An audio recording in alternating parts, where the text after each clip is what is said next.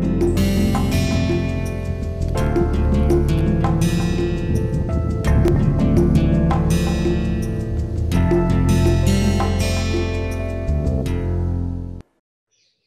everyone, welcome to this course on computational complexity theory. My name is Raghunath Tiwari and I'll be your instructor for this course. So today I'm going to talk about broadly two major things. I'm going to talk about firstly the course details, and then I will move on to some introductory topics on complexity theory. So first of all, let me talk about the course objective. So we are going to discuss what is computation. So speaking in a informal way, so computation is basically a step-by-step process to perform a well-defined task. So it can be anything. It can be solving a problem, or it can be any other object where you can actually give a step-by-step process to complete a well-defined task.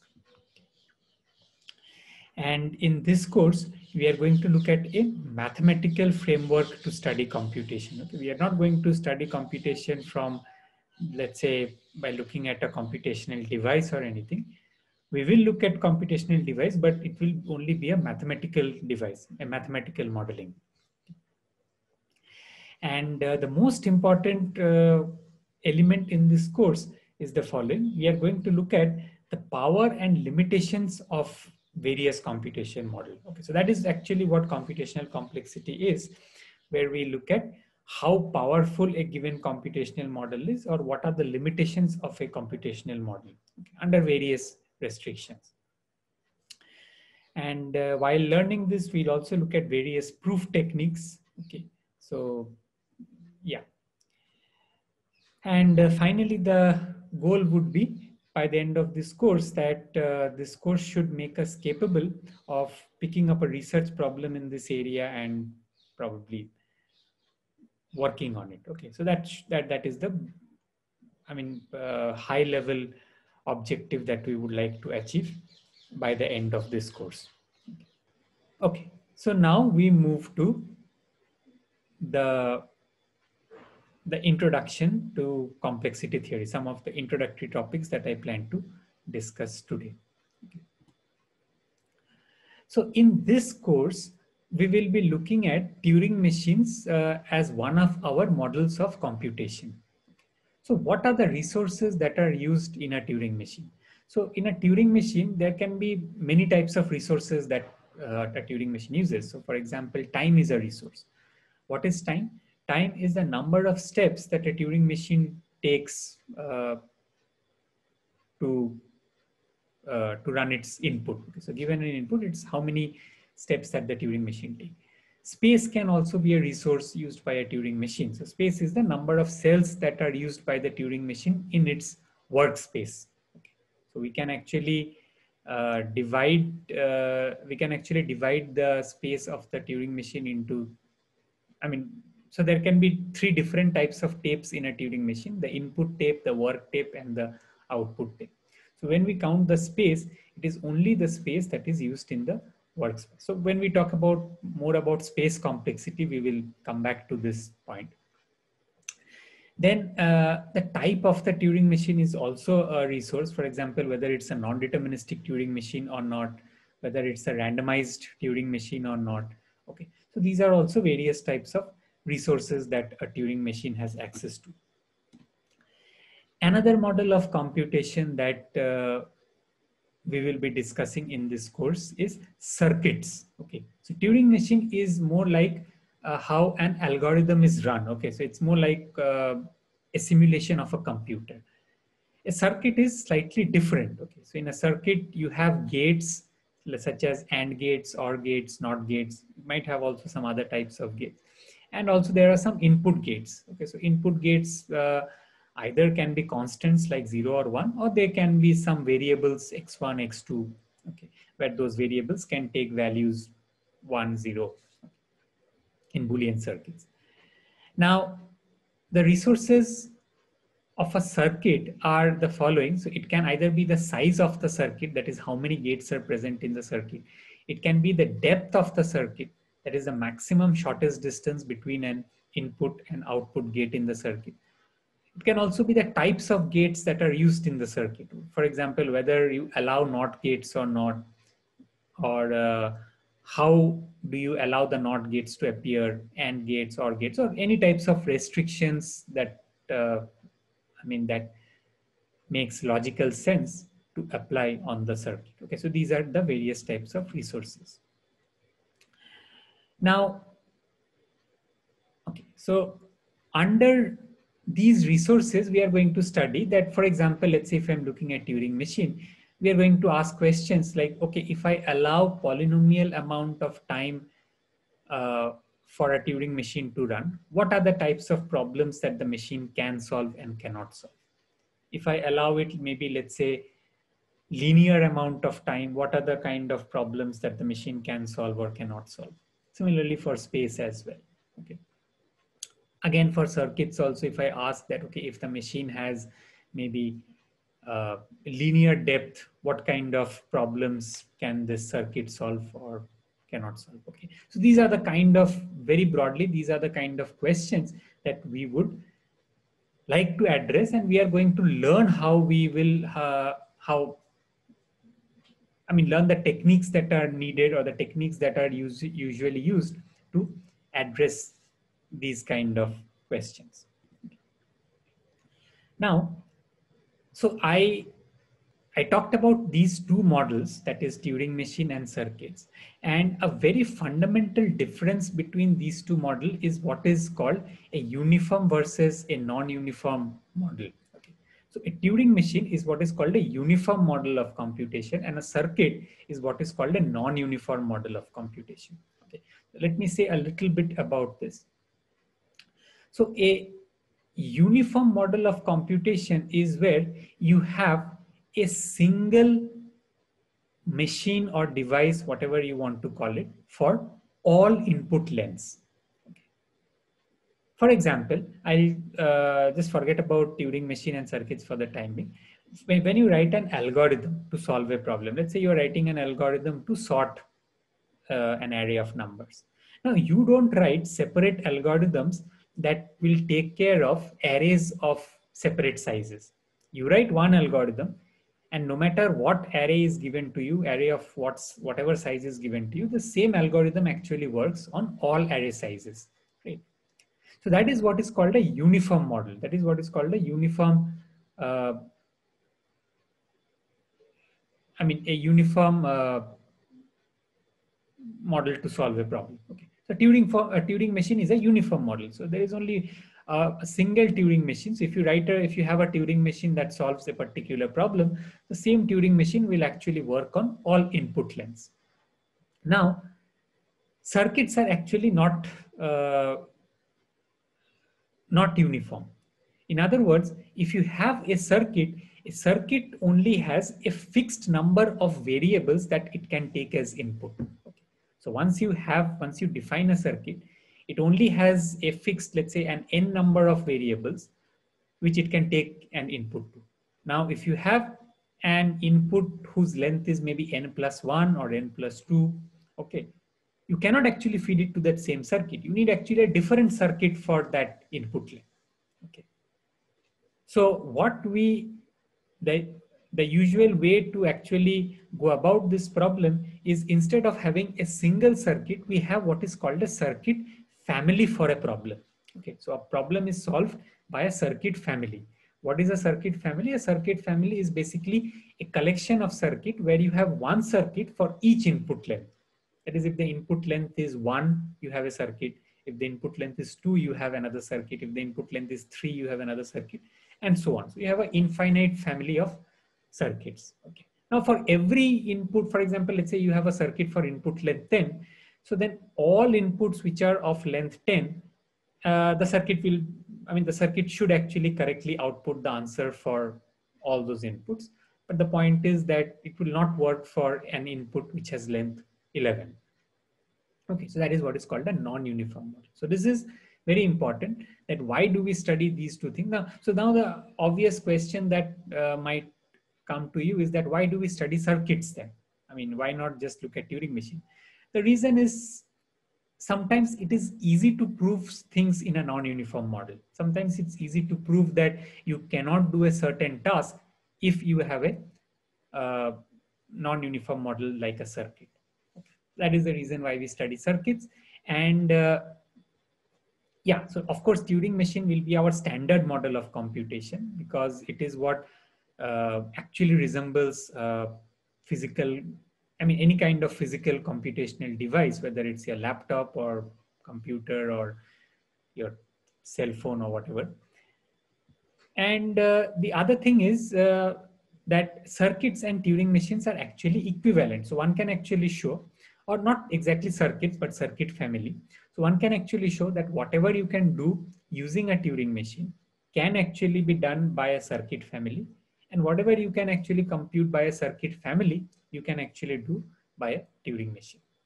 So when we actually study more about circuits, we'll formally define what a circuit family is and so on. But I just wanted to give you a heads up before moving forward.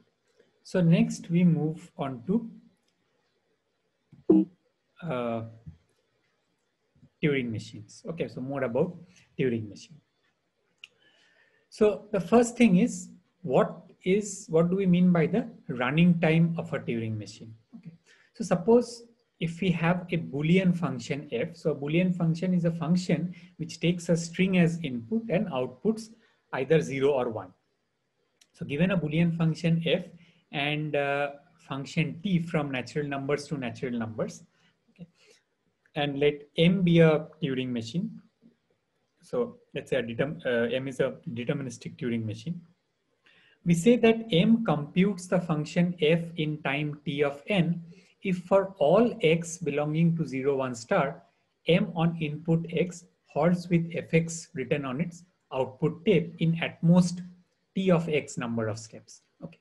So in other words, so given a Turing machine and a function, a Boolean function f that the Turing machine is computing, we say that m is computing f in time t of n if for each and every string that is possible, if m is given that string as input, it must output fx on its output tape. So whatever is that the value of that function on that input x, and it can only take t of the length of x number of steps on that particular input, okay, not any more than that.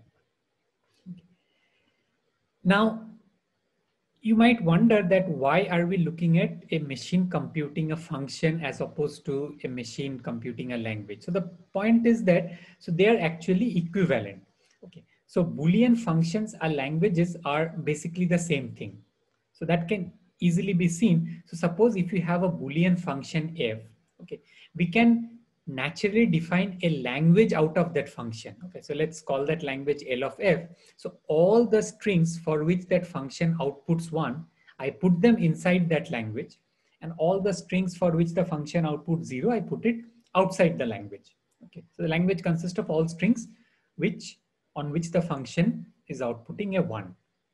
Now, similarly, given any language, okay, so what is a language? A language is just a subset of 0, 1 star. Okay, so given any language, I can correspondingly define a Boolean function out of it. So all the strings that belong to the language, I make the Boolean function map to 1 on those strings, and all the strings that are outside the language, I make the Boolean function map to 0 on those strings. Okay, so I get a function which is from 0, 1 star to 0, 1, which corresponds to this language L.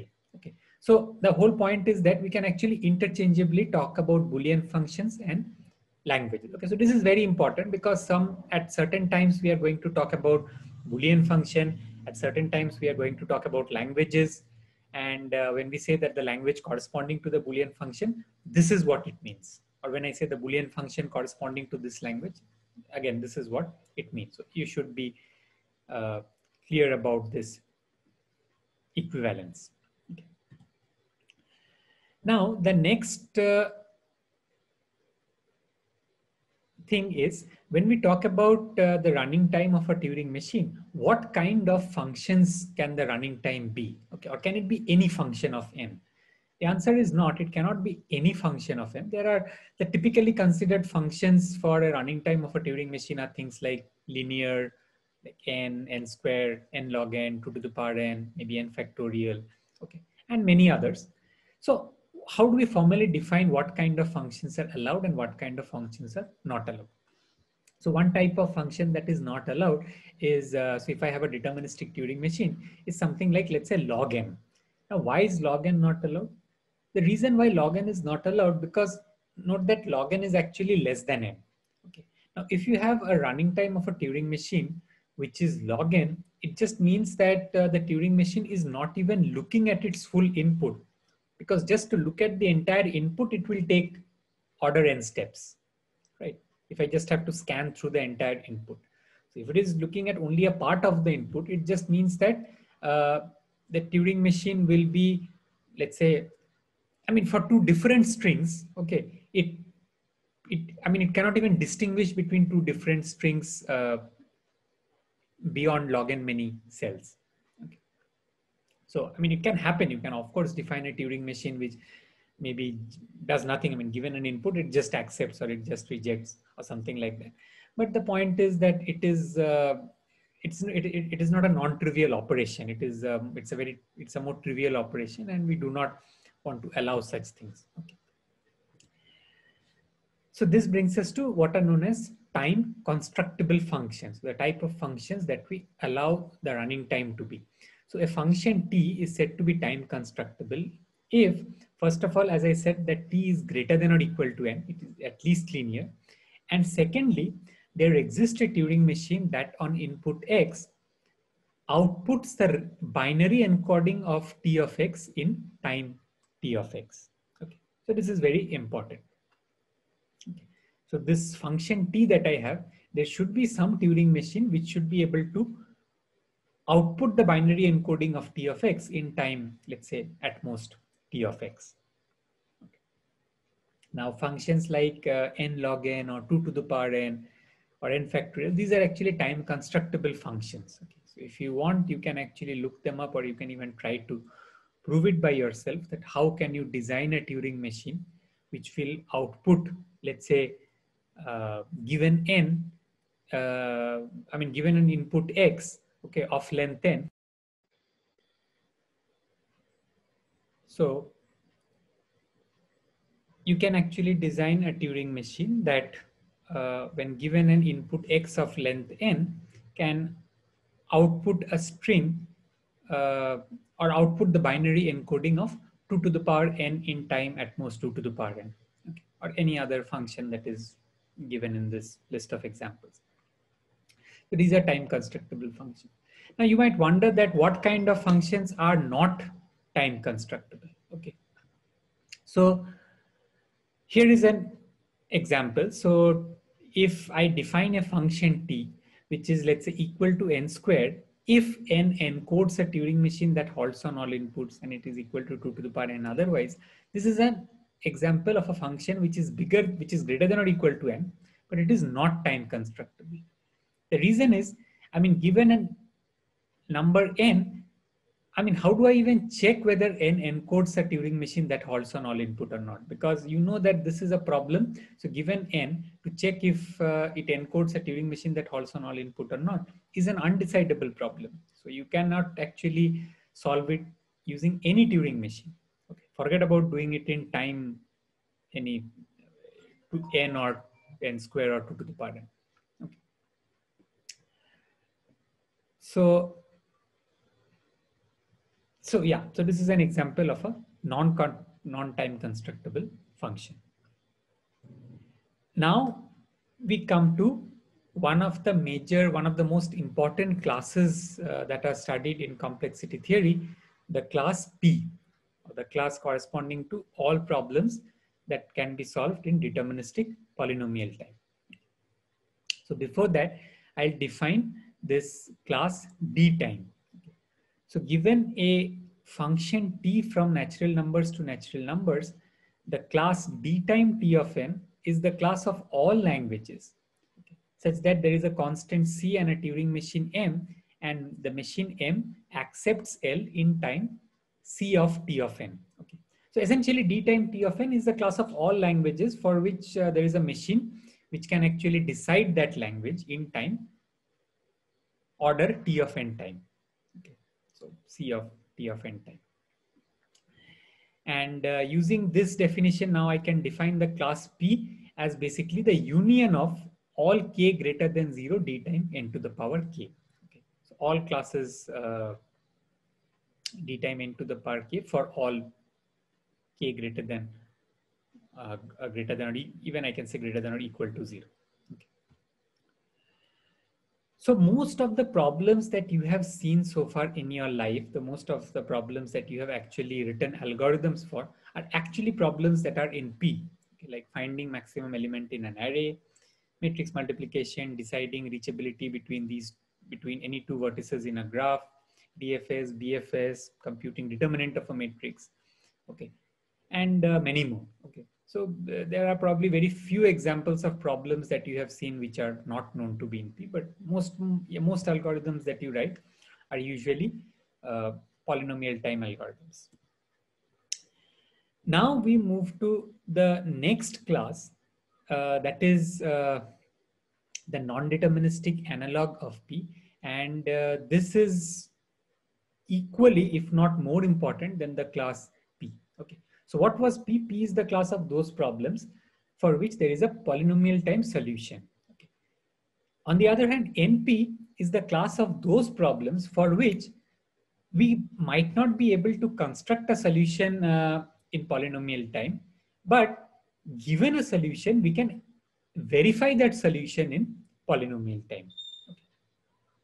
So how do we define that formally? So NP, we can define the class NP as follows.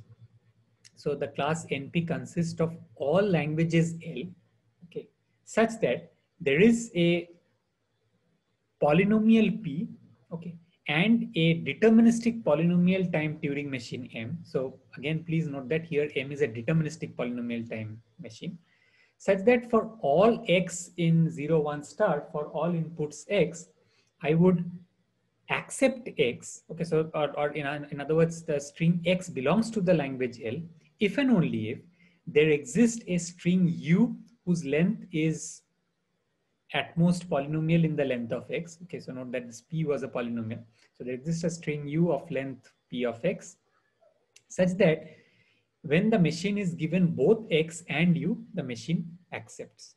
Okay.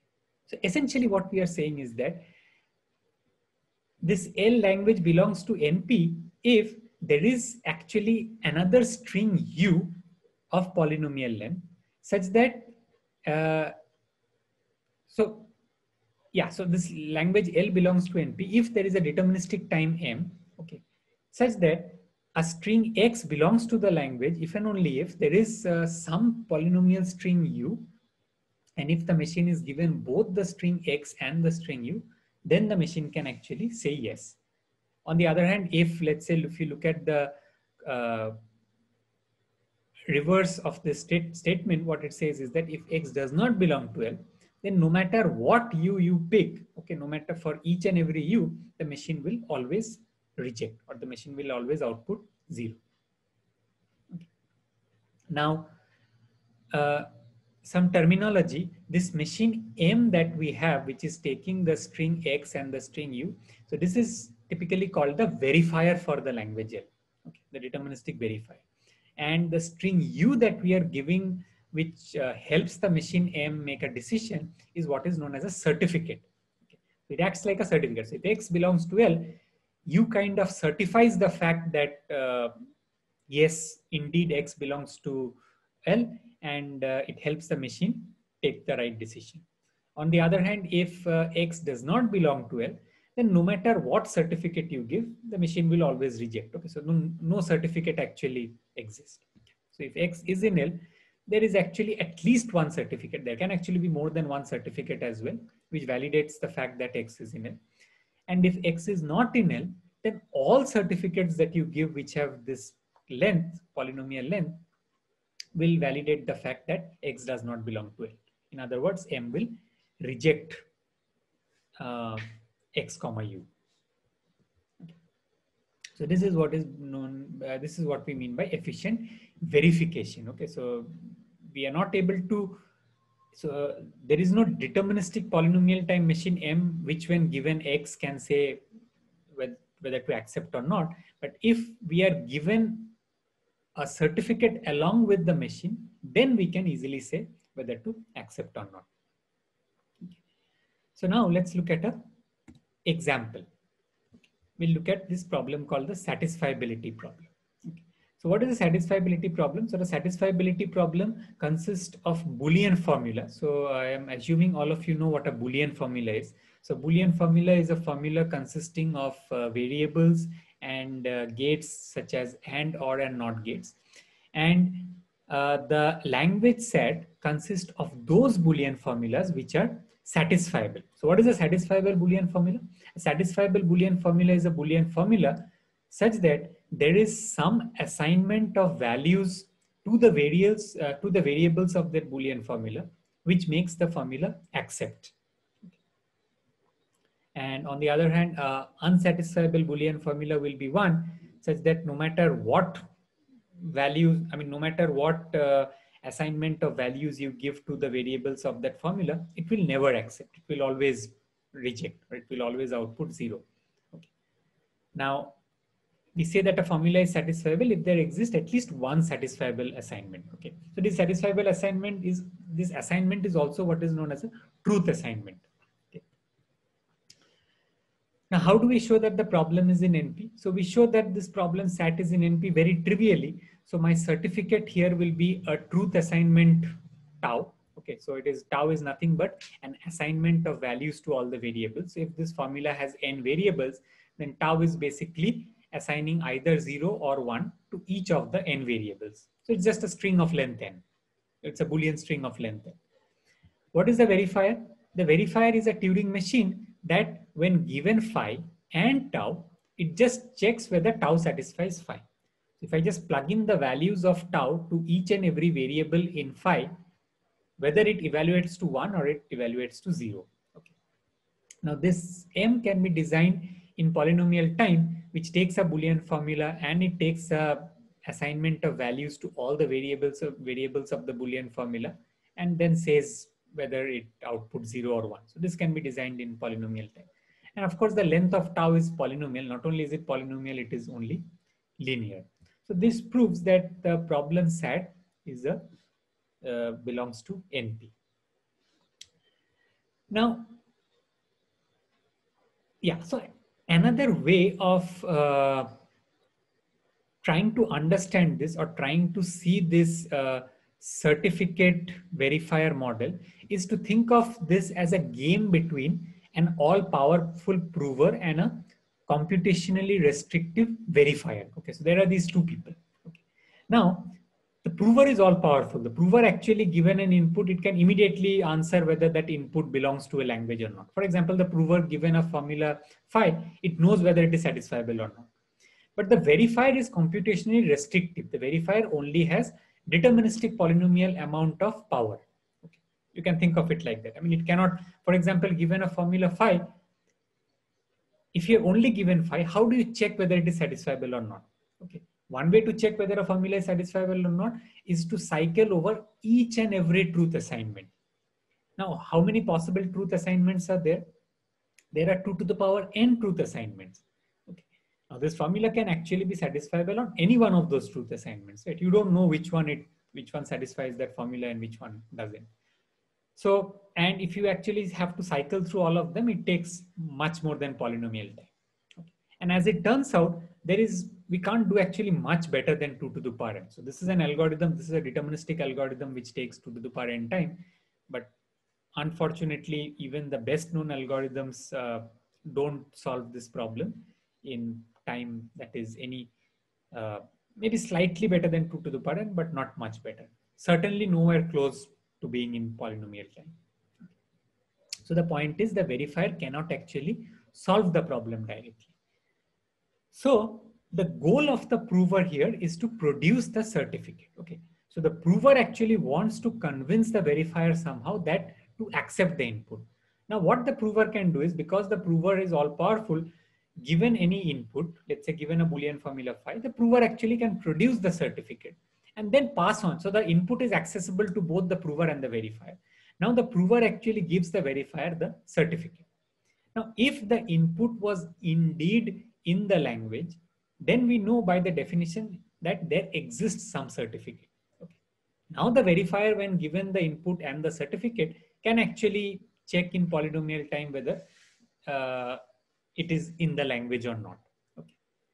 On the other hand, suppose if you have an input which is not in the language, then no matter what certificate the prover produces, the verifier always ends up rejecting, because we know that by definition, if a language is not in NP, then for each and every certificate of polynomial length, the machine M, when given X and that certificate, does always reject. Okay, so this is broadly how we show that a problem belongs to NP. So we produce a certificate, we say what the certificate should be, we give the verifier algorithm, and then just argue why that algorithm runs in polynomial time and why the length of that certificate is also polynomial in the length of the input. So usually the third and the fourth steps are quite easy. It is only producing the certificate and the verifier's algorithm, which is little bit non-trivial at times, but again, usually that also follows from the definition itself, the definition of the problem itself. Okay. Now, so if you recall, so we started off by talking about the class polynomial time, and we defined polynomial time in terms of deterministic Turing machine. But when we talked about NP, we defined NP in terms of the certificate verifier model. So is there any other definition of NP? Okay.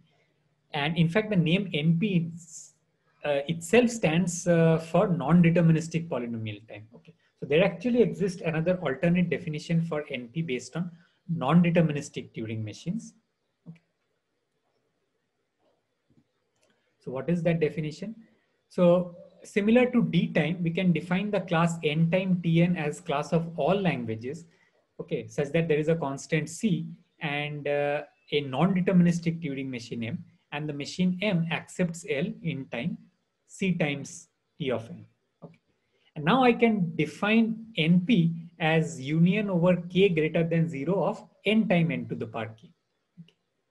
Now, why are these two definitions the same? So here is one definition of NP using N time, using this class N time. There was another definition of using NP using the certificate verifier method. Okay, so I will just leave this as an exercise today for you to prove that if you have any language which, so you have these two definitions of NP. Okay, so you take any language in NP using, let's say, the previous definition. So there can only be one definition for an entity. So if you take a language which belongs in NP, you can prove that that language also belongs to union of K greater than 0 N time N to the power K. Similarly, if you take a language which belongs to the right hand side, that is union over K greater than 0 N time N to the power K, then it also belongs to NP by the certificate verifier definition. Okay. So please try to prove this by yourself. You don't have to submit these exercises that I give in class unless I explicitly tell you that this is something that you have to submit. This is only for your practice. Okay, so I will end here today.